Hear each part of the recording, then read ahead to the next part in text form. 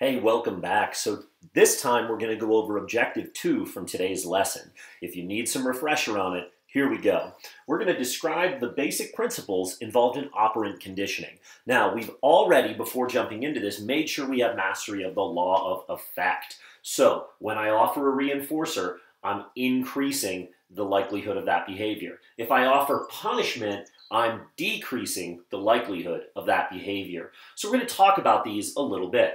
A reinforcer can come in one of two ways. It can be a positive reinforcer, where you're adding something, and that's what we traditionally think of. If we go back to Thorndike's puzzle box and I'm offering the food to that cat, that's an example of positive reinforcing.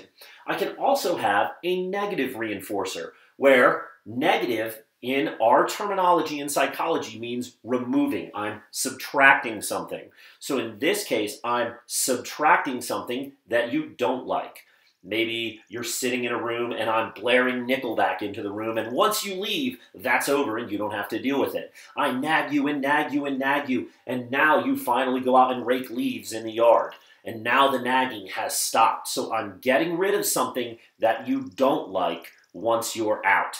Maybe the box is full of water and the cat wants out because it wants away from the water. That would be the negative reinforcer being removed once the behavior was accomplished. Now, our other one is punishment, and punishment can come in negative or positive forms as well. Now, punishment is different. It occurs after a behavior. So our example in class today was if I wanted to keep the cat from escaping the box. Maybe every time it came out, I swatted it with a fly swatter. That would offer a positive punishment. I'm taking away, or rather I'm doing something to the cat that it doesn't like in order to take away the likelihood of that behavior occurring. You could also have negative punishment. I have a daughter.